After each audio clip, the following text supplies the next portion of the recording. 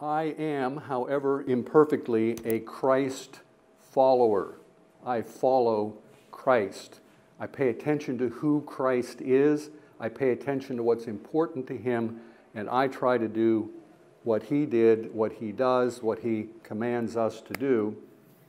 And a defining scripture, as I mentioned this morning, a defining scripture in understanding Christ's ministry in this world is John 1:14, which says that Christ came from the Father, directly from the Father, full of love and full of truth. And these two aspects of Christ's ministry are the model that to which all of us should aspire. And they are aspects that are in tension with one another. They don't harmonize very well. Being loving is to be pastoral. And to be pastoral, when Christ was pastoral, he was feeding the hungry, he was healing the sick, he was offering redemption to lost souls. That's pastoral. But when he was prophetic, he was confronting the culture, he was confronting the religious leaders of his day, he was confronting the secular culture over, among other things, injustice. And Jesus was very, very troubled by injustice. He chided the religious leaders of his day in Matthew 23:23, where he says, you're doing righteous works. And that's a good thing. But you're ignoring the weightier matters, which he said begin with justice. Jesus cares about justice. In Isaiah 59, God says that he looked and was displeased that there was no justice, but he was appalled. He was appalled that there was no one to intervene. Being displeased is a lower level of disapproval than being appalled. When somebody's appalled at something, they're outraged by it, and it outrages the heart of God when injustice abounds and his own people are passing by on the other side. And we are passing by on the other side. Every pastor I have ever met, without exception, tells me that they are pro-life. Praise God for that. But in the 25th chapter of Matthew, Christ foretells his return to judge all mankind. He's going to separate the sheep from the goats, if you will. And he says the evaluative criteria by which he's going to make that separation is works related. Now that's a shocking thing to say to evangelicals because we know that we're not saved by works. We're saved by faith. And yet here's Jesus saying, you go to the left, you go to the right, based on what? Your works. But it's not your works that decide whether you go left or right. Your works are merely the evidence of whether your faith is or is not a saving faith. And James taught that faith without works is dead. We will not be saved by a dead faith. We can only be saved by a living faith. And our works determine whether our faith is living or whether our faith is dead. So it's not the work. We can't work our way into heaven. We're not good enough. Paul talks about that on and on. Faith, not by works, lest any man should boast, and all of that. But read the 25th chapter of Matthew. It's a scary deal. It scares me. Anyway, I don't know if it scares you. It scares me. The parable of the talents in Matthew 25 scares me. It's Jesus saying, we've given you these talents, and now we're going to step back and we're going to see how you use them. And we're going to judge how you use them. And there will be eternal consequences to that judgment. So works are a very, very serious thing. And Jesus does not say in the 25th chapter of Matthew that he's going to ask on the day of judgment whether we were pro-nutrition. He's going to ask whether we fed the hungry. He's not going to ask whether we were pro-hydration. He's going to ask whether we gave drink to the thirsty. He's not going to ask whether we were pro-life. He's going to ask what we did to save babies. And when Jesus was asked what a person has to do to be saved, and evangelicals often forget that the parable of the Good Samaritan starts in the 10th chapter of Luke. It starts with Jesus being asked what? What was the threshold question? What must I do to inherit eternal life? I mean, that's the quintessential evangelical question. And as Jesus works his way down through his answer, the bottom line is the Good Samaritan took enormous risks and made enormous sacrifices, and Jesus said, you do this and you will live.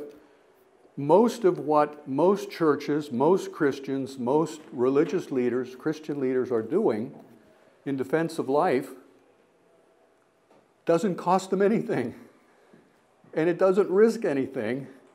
And I would submit that to that degree, it's not going to be very impressive to our Lord. When he asks what we've done and the stuff we list, we enumerate as our fulfillment of that obligation we have to defend life, to love our neighbor as ourselves, with the unborn child being our neighbor, it better have been risky stuff, and it better have been costly stuff, or Scripture suggests it's not going to be very impressive. Now, I hate that. I hate that because I don't like taking risks, and I don't like making sacrifices, but there it is. I didn't write it. We've got to deal with it. I mean, you can pretend it's not there, but it's there, and I'll tell you this, not being preached. That's not being preached, and because it's not being preached, we have a lot of evangelicals just sort of floating along, thinking, I'm okay, you're okay, not, but this kind of thing isn't going to matter. It's going to matter if God's word can be believed, which I think it can. I am not a pro-life advocate. We have a lot of those. Most of the pro-life movement is full of pro-life advocates. Praise God for that. We need them. I'm thankful for that. The writers, the bloggers, the speaker training people, whatever, all important. I'm an anti-abortion activist. That's a very different kind of species. Pro-life advocates tend to be pastoral. Anti-abortion activists tend to be prophetic. Excuse me while I take a pill. I was apparently, if you'll forgive a personal reference, bitten by a tick about 6 years ago and have contracted Lyme disease. So I was only diagnosed a little over a year ago. Lyme disease in Borrelia also. Don't get Lyme disease.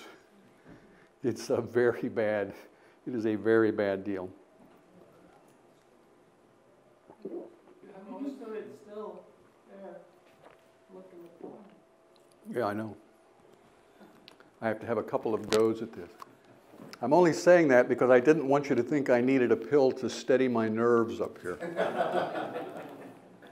You're an intimidating group, but not that intimidating.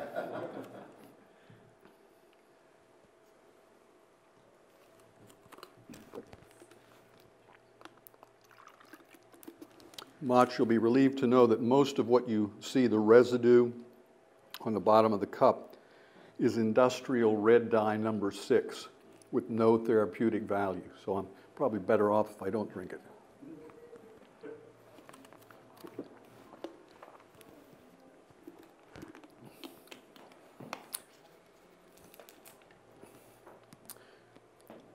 I'm offering this distinction to make the point that wars are won by fighting, and anti-abortion activists fight, and the tendency of pro-life advocates is to appease. The tendency of the church is to appease. The tendency of the church is to avoid a fight within the church, avoid a fight with the secular culture, and that's a problem because as I'm about to contend, my reading of Scripture suggests very strongly that Jesus went way out of his way to pick fights in a very belligerent sort of way. He was pugnacious. I mean, it's almost shocking how combative he was capable of being when he was in his prophetic mode. Now, when he's in his pastoral mode, you get a very different sense of who Jesus is. But this prophetic Jesus, the Jesus who takes the whip and wrecks the temple, we've sort of written out of our faith. And it mildly amuses me that so many evangelicals are so up in arms over the secular culture. Every Christmas, you're going to get all these newspaper stories. Christians lamenting that the secular culture has taken Jesus out of Christmas and all we've got is Santa Claus. And then we get the same thing at Easter. The secular culture has taken Christ out of the risen Christ. He's out of Easter, and all we get is the Easter bunny. And yet the church today, the Catholic Church, and our organization is half Catholic and half evangelical. The church today has written the prophetic Jesus more or less out of the gospel. And just as clearly as the Christ child has been written out of Christmas by the secular culture and the risen Christ out of Easter. And as a consequence of that, the church is this sort of inward-looking group of people who, beyond preaching the gospel, preaching the salvation, which is certainly a good thing, largely trying to avoid a fight. When I look at Christ's ministry, when I look at the ministry of the Apostle Paul, I see a lot of fighting. And they were the ones who were picking the fights. They were getting up in the morning and trying to figure out who they were going to fight next, and particularly the Apostle Paul. Now, either God does not care enough about abortion to call his people into this fight, or he does care, and he is calling them, but his people are ignoring the call. Because we are radically understaffed, and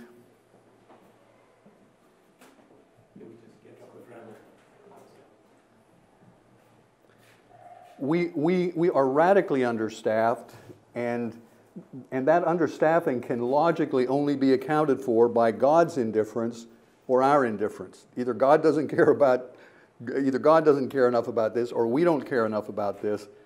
And I'm here to tell you, God cares more about it than we can even imagine. So if there's a care deficit, it certainly falls to us. One of the reasons we have, the difficulty we have with staffing is because so many people don't think fighting abortion is something they are called to do. And I'd like to spend just a moment here talking about the concept of calling, because I've prayed about that, and Scripture isn't really clear. There's some ambiguities about what calling actually means. But there are two, I think, infallible ways to know your calling. They're just absolutely ironclad guarantees that you will be in God's will professionally for your life if one of these two things happens. The first thing is you hear the audible voice of God talking to you from the foot of your bed, and you look up and he's standing there saying, okay, here's what I want you to do, take notes, here's when. Now, there's actually some scriptural evidence that God does talk to some people like that, but apparently not many. Certainly none I have ever met. So that brings us to step two in the two possibilities for an infallible way of determining what God's call for your life is professionally. And I would suggest the following exercise. If you list the 5 atrocities that you believe most grieve the heart of God, might be people spending eternity in a Christless outer darkness. That would have to be high on the list. Could be torturing God's image bearers to death while they're unborn children. Could be hunger, could be disease, it could be ignorance, could be poverty. List the 5 that you think most grieve the heart of God. Then on a scale of 1 to 10, estimate the relative effort being expended to cure each of these evils. And if you dedicate your life to curing the most egregious of these evils, whose eradication is attracting the fewest resources, I believe you will never have to question whether you are in God's will for your life. People say to me all the time, I wish I had your passion for the unborn. I'm actually not that passionate about this, truth be known. I'm not that passionate a guy. I'm embarrassed to admit some of the things I am passionate about because they're sort of trivial things, but abortion isn't one of them. I didn't hear the audible voice of God. I quit my job as a special assistant United States attorney for Los Angeles because somebody showed me an abortion video. And I was against abortion. I mean, I would actually speak against abortion. I had been a state legislator, and I had introduced legislation against abortion. I was pretty widely regarded to be something of an expert on the abortion issue, but I had never seen an abortion, principally because in 1990, there really were no abortion videos out there. And somebody produced this little, they pulled aborted baby bodies out of a trash bin and just took a simple videotape of it. And I was so stunned by this that within days, I quit. Now, that decision was far more cerebral than emotional or even spiritual. I just thought, how can I be a Christ follower and continue to do a job that if I quit tomorrow, 200 people will be standing in line to apply for, when almost nobody with my background is defending unborn life? Am I giving God the best possible return on his investment if I take, and I was a fairly decent trial lawyer, but there were lots of good trial lawyers who were ready to replace me if I left the U.S. Attorney's Office, and when I left, boom. I mean, in 10 minutes, they didn't even remember I was there because a new person was in there, and seamless transition and no disruption. The world was not a different place because I left the U.S. Attorney's Office, but it became a different place, a very different place, when I started doing pro-life work full-time, because torturing babies to death greatly grieves the heart of God, and almost nobody is doing almost anything to stop it, certainly not in the secular culture, but absolutely not in the church. For me, this isn't about passion, it's not about what offends my sense of justice, it's what offends God's sense of justice. Pastor Rick Warren, with whom, Saddleback Church, the celebrity pastor, and I have butted heads. His office is about a mile away from our office in Southern California, and I've spent a couple of hours in his office arguing with him. I had to go home and lie down at the end of the experience. I was so frustrated, but he once made the observation that he's just not that passionate about abortion. And that's exactly how I feel. I'm just not that passionate about it. But God is passionate about it. God's immensely passionate, and I'll talk about that in just a moment. And so I better act as though I'm passionate about it, even though I'm not. Even though it's really not passion that's driving this, it's really more of it's just a simple thing. I can read Scripture, and I see how God responds to child sacrifice in the Old Testament. Does anybody here think abortion is not child sacrifice?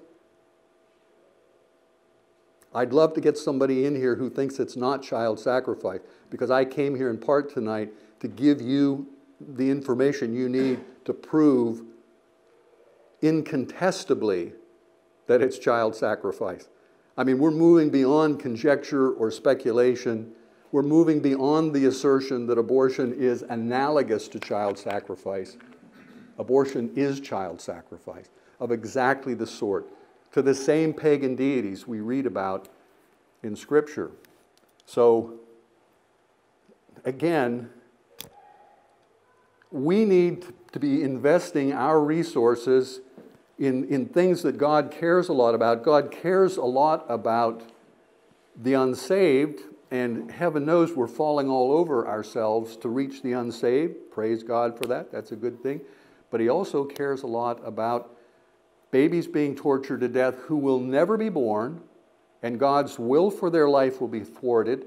They'll never reach the age of reason.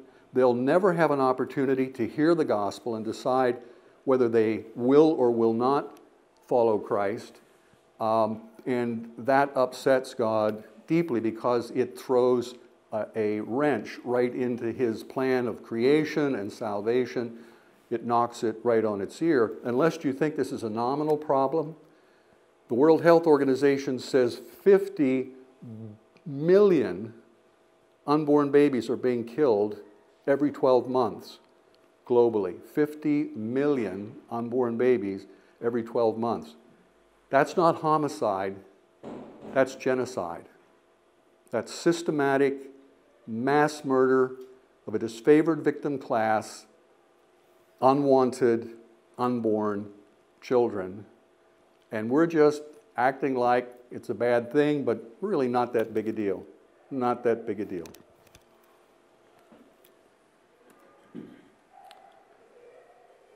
Now, I have observed throughout my professional career that the conventional wisdom is almost always wrong.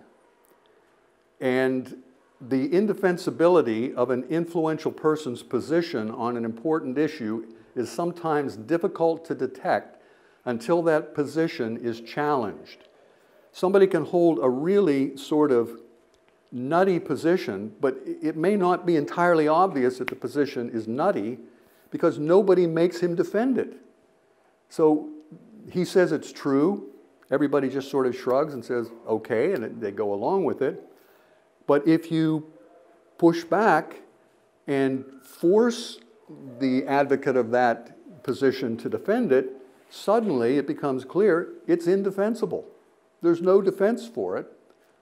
And we are in the business of forcing people to defend indefensible positions.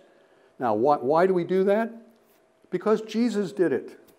And we try to do it exactly the way he did it. Because the Apostle Paul did it. Because all of the apostles did it. Now, that's prophetic, and it gets you killed.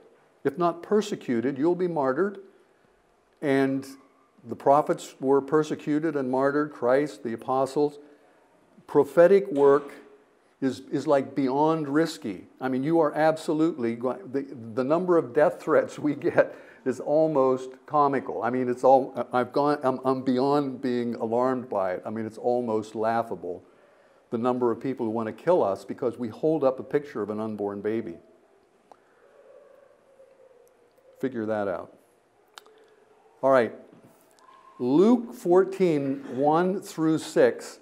One Sabbath day when Jesus went to eat in the house of a prominent Pharisee, he was being carefully watched. There in front of him was a man suffering from an abnormal swelling of his body. Jesus asked the Pharisees and experts in the law, is it lawful to heal on the Sabbath or not? But they remained silent. Now, so taking hold of the man, Jesus healed him and sent him on his way. First of all, there's no coincidence here that Jesus on the Sabbath decided he was going to heal someone in a very confrontational way. So he goes to the home of a prominent Pharisee where he knows he's being carefully watched, and almost as if to shake his fist in the face of this Pharisee, he asks all of the Pharisees and experts in the law, is it lawful to heal on the Sabbath or not? Now, why did he ask that, and why did the Pharisees remain silent? They remained silent because they were teaching the people that if your ox falls in the ditch on the Sabbath, you can lift him out and it's not work. Because they were sort of commercial and sort of mercenary, and your ox has commercial value, and so, yes, lift the ox out. But if your brother falls into the ditch on the Sabbath, you've got to let him die. Because your brother, I guess, has no commercial value. I don't know. And what Jesus was saying is, what you're teaching may be the law of man, but it's not the law of God. It conflicts with the law of God. The law of God is, save a life. And when you have to break a rule to save a life, a man-made rule, break it. And if you don't break it, you're going to be held accountable for not breaking it. Lest we miss the point, or the religious leaders of his day missed the point, Luke 13, 10 through 17, Jesus did the same thing, exactly the same thing. It's the Sabbath. He goes to the synagogue. The chief priest or the synagogue leader is there, and Jesus sort of leans into his face and he heals right there on the Sabbath. And when Jesus explained why he was healing, Scripture says all his opponents, all Jesus' opponents were humiliated, but the people were delighted with the wonderful things he, Christ, was doing. Jesus was challenging not authority. Jesus was not challenging the authority of the Pharisees. He was challenging their abuse of their authority. They were abusing their authority. And he wasn't saying that we shouldn't have Pharisees. He was saying our Pharisees should be following the law of God, not making up this stuff that burdens the people, that rules that they don't even keep themselves, particularly when the price for that is people are dying. The pro-life movement is sometimes thought of as a kind of a David and Goliath struggle. And in a superficial way, that's certainly true. But I think it's also true at a deeper level. If you'll forgive another personal reference, I'm a retired military officer. I spent the last 11 years of my military career at the Pentagon as a ready reserve officer. And I was involved in strategic planning. I was an intelligence officer. And I'd like to look at this encounter David had with Goliath just very briefly. We could talk about it for a long time. Just very briefly, from a military perspective. In King Saul's time, when the two armies of roughly co-equal combat power would encounter one another, sometimes the leaders of the two armies would decide that fighting was a bad idea, that the outcome of the battle was going to be so close and so bloody that neither side could really win. It would just be carnage.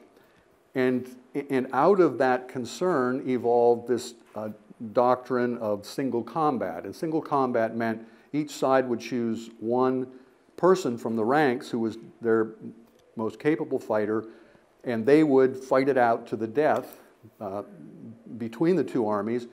And the stakes were high because the winner, the side that won, was then able to enslave the side that lost. So the stakes were quite high here. And Goliath is the champion of the Philistine army. The Israelites weren't able to come up with anybody who was willing to fight this guy until David comes in. He's a boy to bring snacks to his brothers. And David is a very analytical person. Even as a young boy, we begin to see his analytical inclinations that will show themselves throughout his career, notwithstanding the mistakes he made. And instead of being intimidated by this apparently impregnable combatant standing in front of him, David looked past the formidable combat power of this guy, and he looked for strategic vulnerability, and he saw a vulnerability that he thought he could exploit with his sling, which he had used before in other contexts quite successfully, but it had never been used as a weapon of war. And David was able to persuade King Saul to allow him to do this. And David rejected conventional weapons. David would not allow Goliath to determine what the rules of engagement were going to be or what the weapons were going to be. David chose an unconventional weapon that looked so unorthodox to the Israelite army that they said, this is suicide, what you're about to do. But David said, look, I've used this sling. I've killed bears. I've killed lions that were tougher than this guy. And if I can do that, I can kill this guy. His sling was a standoff weapon, and it was brilliant because he could stand outside the range of Goliath's weapons, and Goliath doesn't even know he's in peril. And even though David obeyed God and trusted God, David didn't take just one stone, he took 5 stones, which suggests that he wasn't entirely confident that he could pull this off. At least not on the first try. I would have been more impressed if he would have just pocketed 1 stone. But when he picked up 5, that suggested there was some element of uncertainty. But David was a game changer. David changed everything by refusing to allow his adversary to dictate the rules of battle. David said, I'm not going to fight Goliath on his terms. I'm going to make him fight me on my terms. And I'm going to use tactics that have been proven to be effective in the past and I think can be adapted successfully here. And of course, he prevailed. The same thing is very true with the use of graphic imagery, abortion photos, to convince people of the humanity of the unborn baby and the inhumanity of the act of abortion. But it's a very controversial tactic within the pro-life movement. And the principal reason that it's controversial is pro-lifers and most Christian leaders are trying to appease the culture. They're not fighters. And they desperately fear persecution, and they know when you hold up these pictures, you're absolutely, I mean, that's as prophetic as you can get in this work, and you are absolutely going to be persecuted. No question about that.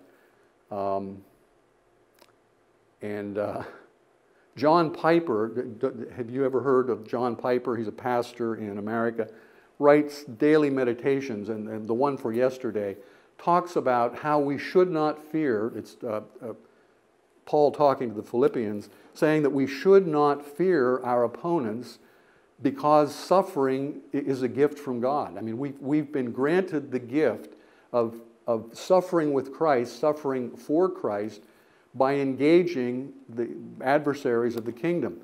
That whole concept is so foreign, it's so prophetic, and it's so foreign to pastoral thinking today that, I mean, it's absolutely shocking.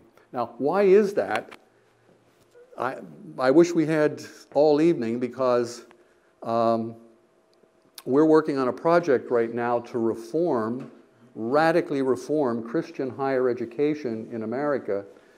We're getting pastors who are weak on the abortion issue because we have seminary professors who are weak on abortion. We have Bible college professors who are weak on abortion. We have curricula that are weak on abortion in our Bible colleges and seminaries.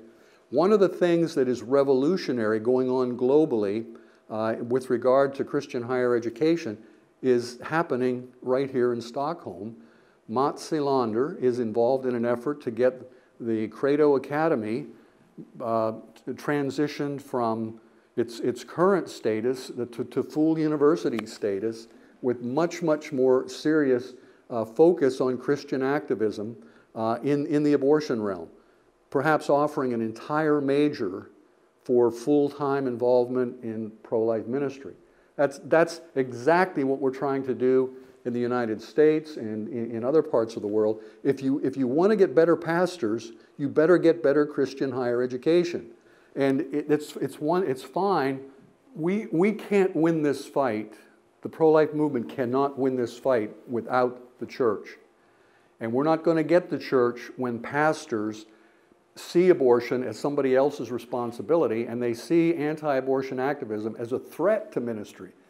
They don't see it as ministry, they see it as a threat to ministry, and they won't lead, and they try to block our efforts to lead in their fellowships. Now, we've made some progress with pastors, praise God. We're able to get meetings with pastors from time to time, and we're able to share with them perspectives that their seminary training didn't expose them to, and we're able to make some progress, but that's very heavy lifting, and it's slow and it's inefficient, and yes, we're going to continue to do that, but I want to go way back upstream from that, and I want to confront these Christian higher education faculty members and say, this isn't your college, and I say this quite respectfully. This is not your seminary. This is not your Bible college.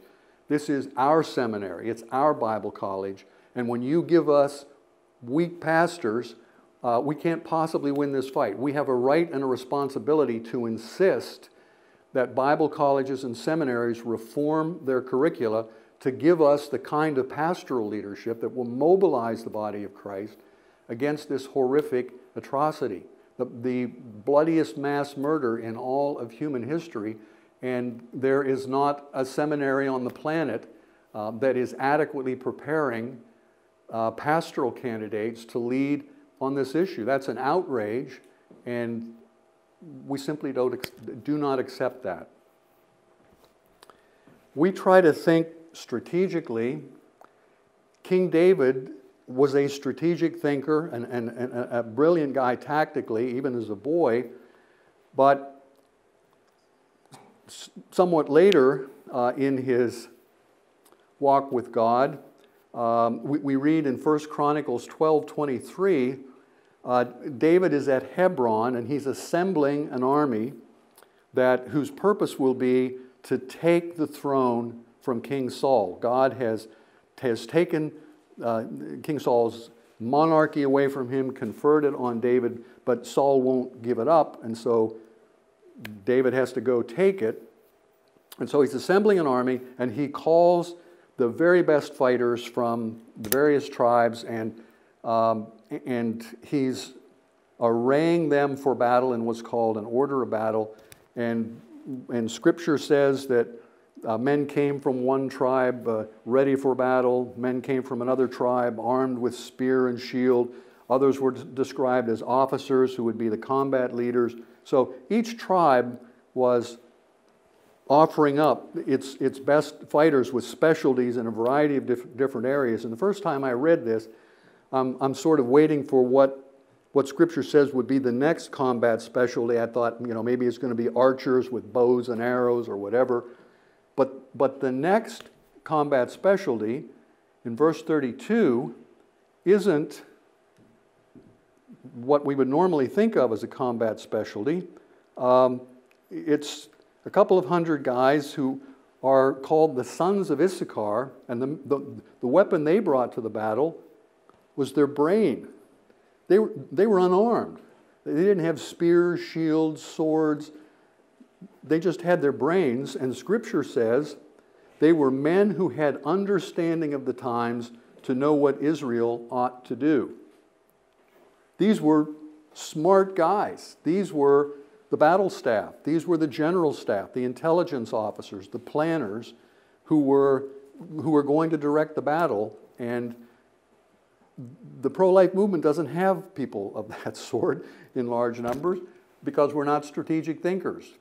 We just sort of do stuff based on if it's not too risky and not too costly and we sort of like it and it's not going to invite persecution, we're in, that's what we do.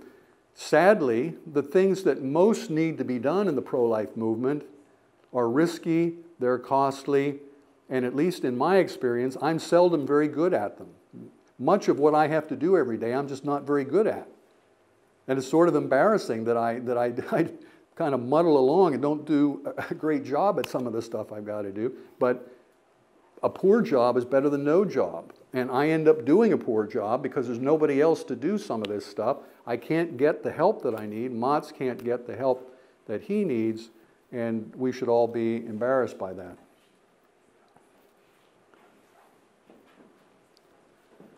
Now, I could go on here, but I'm not going to do that. I'm going to show you a couple of videos, and then I'm going to stop. But this graphic is, in my humble estimation, and I don't say this immodestly, probably the most important graphic that you'll ever see regarding abortion in the church. And it may not look so at a glance, but the proportions of each slice of the pie on this pie chart are open to debate. I don't know what the real numbers are. I'm just sort of making up some numbers that I think are broadly representative, but I wouldn't argue the percentages. But when we ask ourselves how people become pro-life, the yellow slice represents people who just intuit that abortion is wrong. They just sort of know it at a deep level. They don't have to hear anything. They don't have to see anything. It's just, it so offends their spirit that they're in, you got them, and you can move on. This orange slice is people who need to hear words, or they need to read words, the written or the spoken word. They need to read the facts, they need to read the arguments, they need the analyses, etc., to reason to their own conclusions about this. The gold slice, in our experience, can be brought to a pro-life position only if you show them prenatal development. They've got to be convinced of the baby's humanity, and if you can show them that visually, you've got them. This green slice it represents people who are just unreachable. They're hard of heart, they're evil, they have dark spirits. Nothing is going to move them to a pro-life position. But the red slice is comprised of people who will not reject abortion until they've seen abortion. And we know these people exist because we interact with them all the time. All the time. We have women coming up to us saying, I'm pregnant, I have an abortion appointment scheduled, I would have killed my baby had I not seen the pictures. And many of these women worship someplace where they heard the pastor say that this is wrong. And maybe they heard him say it's wrong repeatedly. They sort of, at a rudimentary level, knew the facts. They would have killed their babies if they hadn't seen the pictures. Now, all these churches that say they're pro-life, and all these pro-life organizations that say they are saving lives, but which are condemning the public display of aborted baby imagery, have basically written off this segment of the population. All of the babies of all of the mothers who have to see abortion to reject abortion are just sacrificed. We just let them go, and all of the stuff that the churches are doing and the pro-life movement is doing to reach the people who can be reached by words or can be reached by prenatal imagery, sometimes in a crisis pregnancy center environment or whatever, none of those things, good though they are in the abstract, life-saving though they are for people who can be reached by those things, none of those things are relevant to the mothers of the babies who've got to see abortion, to reject abortion. And I would submit to you that what this phenomena can be analogized to is if a person is starving to death and they desperately need food, and I offer them a warm coat, I've abandoned them. I've forsaken them because I'm withholding the only thing that'll save their lives. And I'm offering them something that's immaterial. It doesn't meet their need. And yet when we engage these pro-life groups and these churches in debate about this, they just go on and on about all the things they're doing to reach these people, and they don't want to talk about the fact that they've written off these people. Does that make sense? Is what I'm saying make sense? Because we get this all the time, and it just makes my head explode. I'm not prepared to let these babies go. I'm not prepared to just give them up to the other side, and I hope you aren't either. How did you get that statistics? I made it up. I don't know what the actual percentages are. I'm just telling you, use your percentages. Okay. But there's some group of people. Regardless of Yeah. how big it is. Yeah, there's some group of people. Exactly. Maybe it's this big or this big. I don't know, and I don't care. I mean, it's just a graphic Yes. to address this notion that however big this group is, we're abandoning them. We're forsaking them. And I think this percentage is getting bigger because we are now a post-Christian culture, a post-literate culture where people don't read very well and don't read very much, which means they're not very analytical. And people are becoming more and more visually oriented as learners. So I think this is a big, whatever it is, I think it's a big percentage. The humanity of the unborn baby, the inhumanity of the act of abortion. We use pictures because historically,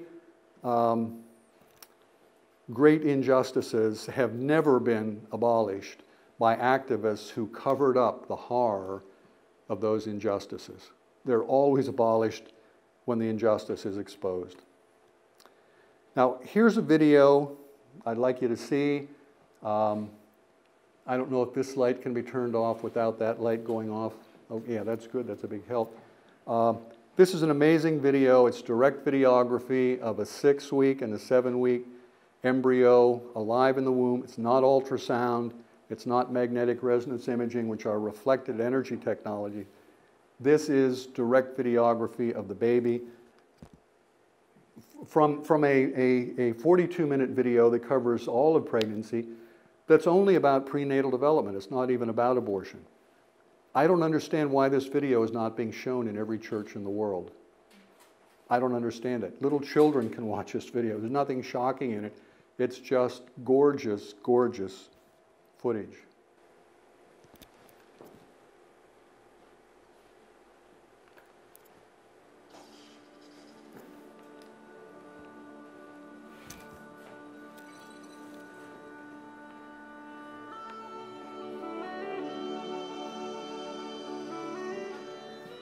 By 6 weeks, the cerebral hemispheres are growing disproportionately faster than other sections of the brain. The embryo begins to make spontaneous and reflexive movements. Such movement is necessary to promote normal neuromuscular development.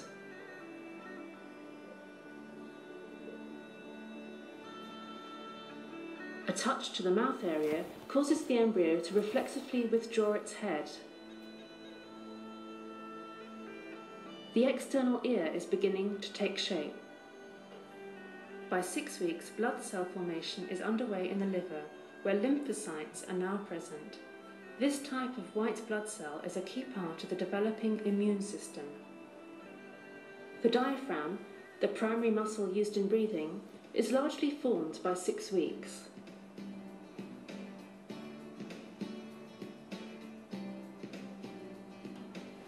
A portion of the intestine now protrudes temporarily into the umbilical cord.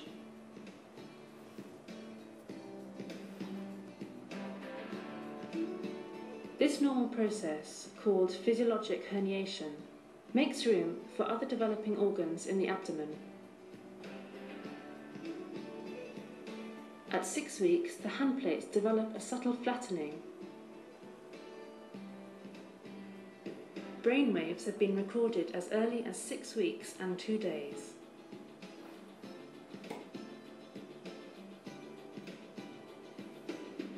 Nipples appear along the sides of the trunk, shortly before reaching their final location on the front of the chest.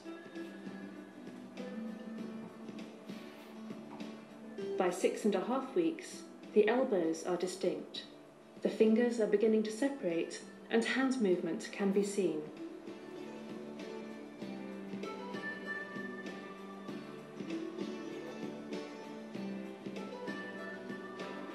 Bone formation, called ossification, begins within the clavicle or collarbone and the bones of the upper and lower jaw.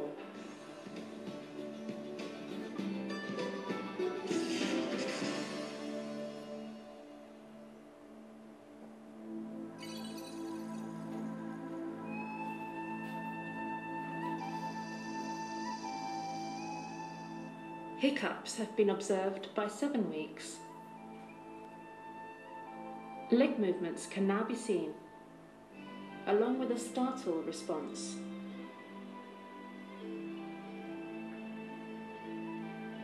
The 4-chambered heart is largely complete. On average, the heart now beats 167 times per minute. Electrical activity of the heart, recorded at 7.5 weeks, reveals a wave pattern similar to the adults. In females, the ovaries are identifiable by 7 weeks.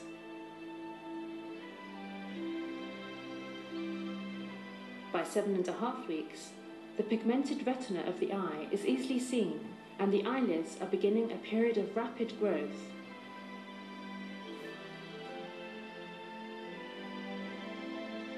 Fingers are separate.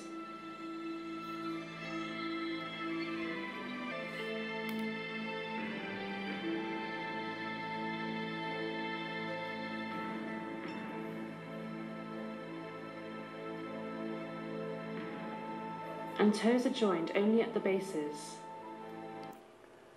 The video is 42 minutes long, and 7 weeks is the high end of the age range at which the chemical abortifacient RU486 is killing unborn babies. So the babies you just saw could be killed by chemical abortion. Could you repeat that, the first thing you said? We showed you a 6-week embryo and a 7-week embryo, which is the high end of the age range at which the chemical abortifacient RU486 is killing unborn babies. May I ask one more thing? I've learned that there's some kind of difference between how old the embryo really is and how you count it within medicine, that you count maybe. Yeah, may I, if I could clarify, menstrual weeks is 2 weeks longer, 2 weeks older than weeks from fertilization. The babies you're seeing are aged, embryologists use weeks from fertilization, and OBGYNs use menstrual weeks. Weeks from fertilization is by far the more accurate way to determine the baby's age. We're getting way too bogged down in the ages. God did not become man in the person of Jesus Christ by sending Christ to earth at age 30, as he did perhaps Adam. Christ didn't come to earth didn't become man as a newborn baby. He didn't become man in the 2nd trimester or the 3rd trimester of Mary's pregnancy. He became man at the moment of fertilization. So killing a single-celled zygote, which bears the image of God, is as evil in the sight of God as killing a full-term baby. So, I mean, we could just make ourselves crazy talking about all these different aging schemes and imaging techniques and all of that. That's not at all my point. This is the clearest depiction of an unborn baby you will ever see. I mean, it's direct video. That's the point that I'm trying to make. All right, let me wrap this up and then we'll quit. This website, ehd.org, is the supporting website for this video. The narrative for the video has been translated into 90 foreign languages, 90, including Swedish, which enables us to reach 80% of the world's population. Please visit the website, please use it. Now, the other side of the coin is the abortion side. I'm going to show you an abortion video that we produced very recently that takes a sales video that a chain of abortion clinics was using to sell abortions, and we were so outraged by this that we downloaded their video and edited each time the saleswoman told a lie about abortion. We edited a few seconds of abortion footage into the video. And then we let her tell another lie, and then we inserted another few seconds of abortion video. And we did this several times. And then we posted the video. And that so angered the chain of abortion clinics that they said, if you don't take these videos down, we're going to sue you. Personally, you personally, me, as well as our organization. And I said, not only am I not taking them down, I'm working to put them up everywhere I can find a website that will take them. Go ahead and sue me. And they did. And in their lawsuit, they said that the video I'm about to show you damaged their business, hurt their reputation, and ruined this video as a marketing tool. I said, I said, why do they think we did it? I mean, that was the point. This is tough viewing, but I want you to see it because we're not disturbed enough about this.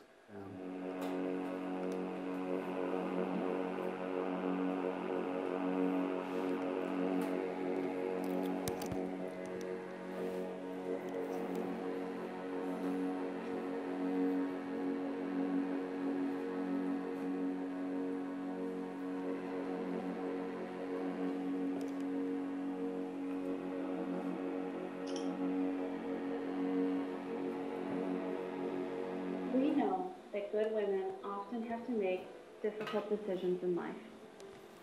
Since 1973, 45 million good women in the United States have made the decision to have an abortion.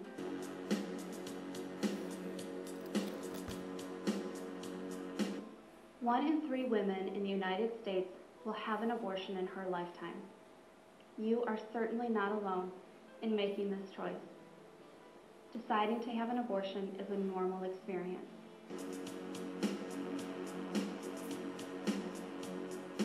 We trust you, and we believe you are making your decision from a place of goodness.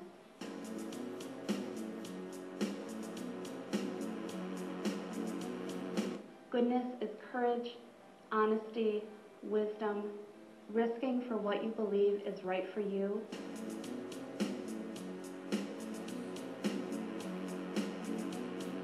making choices that are good for yourself, that recognize your responsibility to yourself and to your family.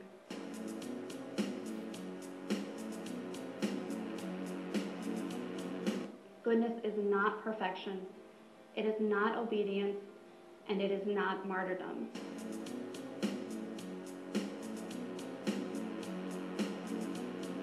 There is not one way of living a good life, and sometimes we have to make really hard choices.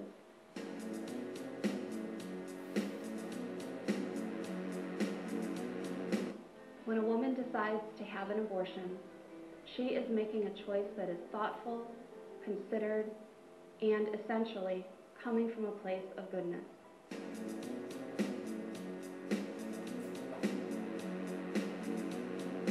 It is a sign of strength, courage, and responsibility to thoughtfully consider whether or not to bring new life into the world.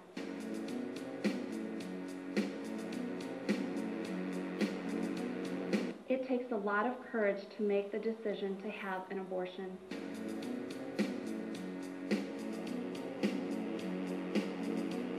When you choose to come to Northland, you will be working with a staff whose courage and vision is a part of our belief in the essential goodness of our work.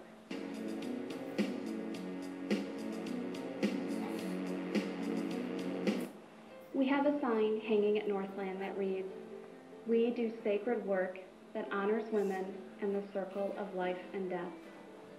When you come here, bring only love.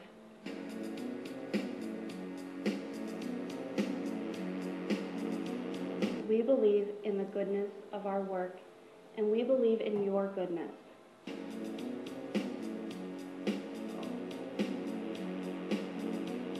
Choosing to have an abortion does not make you a bad person. If you need help remembering that you are a good person, we are here for you.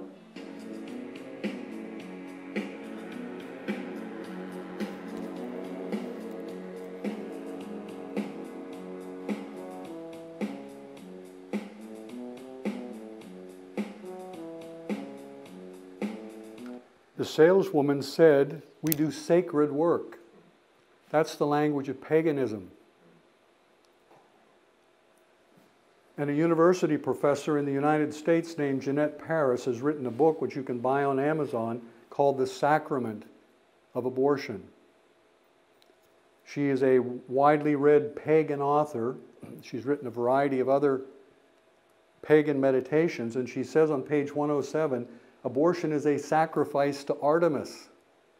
Worshippers of Artemis nearly killed the Apostle Paul in the city of Ephesus, where the apostles were turning these idol worshippers away from Artemis toward the living God, and as a consequence, costing the manufacturers of the temple icons a great deal of money. Abortion is not analogous to child sacrifice. Abortion is child sacrifice. The pagans are writing books saying abortion is child sacrifice, and yet everywhere I go, I argue with pastors who say it's not child sacrifice.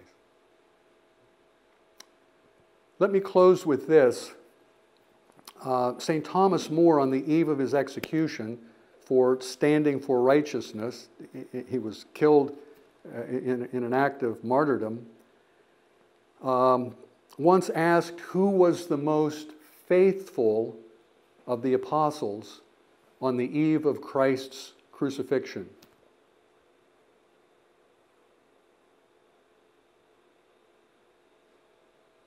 And his answer was Judas, because while the church was asleep, while the rest of the apostles couldn't manage to stay awake, Judas was serving his master. The remaining 11 apostles had failed their master. Judas was serving his master. He was up, he was about, he was animated, he had a plan. He was faithfully serving Satan while the church slept. And I would argue today the church is sound asleep. We have a long history of sleeping through atrocities. Books have been written on the shocking collapse of the German church as Hitler swept up Jews and propelled them to concentration camps across Europe. In America, the church was in total collapse as a witness against slavery, as a witness against the evils of child labor. It's a long, ugly, dark, discrediting list. And it, as Francis Schaeffer says, as I noted this morning, if people who claim the name of Christ are not willing to stand up against something as evil as killing a baby, the world has the right to ask whether Christ is real. And the world is asking. And when we turn away from this, when we pass by on the other side, we not only discredit Christ, but we create a very strong impression. You know what, this whole thing, it's just a big phony baloney, fakey kind of thing. You know, it's a feel-good kind of thing. There's nothing real going on here.